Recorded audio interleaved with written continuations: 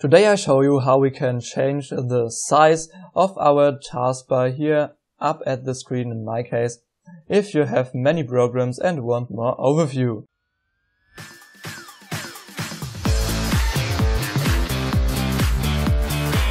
So if you are a person like me, you know the problem for sure when you have opened a lot of programs here and also have a lot of icons here in the status area. Then this is all very stuffed up and you don't find the right things anymore. So therefore we can just enlarge the taskbar so we have more space available. Therefore we just right click on the taskbar and uncheck lock the taskbar.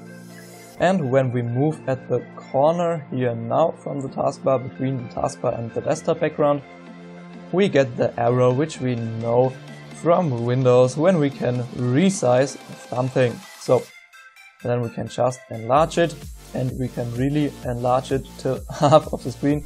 Of course, this doesn't make sense, but maybe double the size as the normal taskbar. Then you have more space here and more space for programs here if you don't need so much space on the rest of your desktop. And if you've adjusted the size how you want it, you best right click again and lock the taskbar so you can't change anything by accident. For example, the size again or also the position, because if the taskbar isn't locked anymore, you can change the position by drag and drop too. So that's it. I would appreciate your likes and comments, and check out my channel and subscribe to me to miss no future videos. I put 3 videos in the end card in which you might also be interested. See you next time.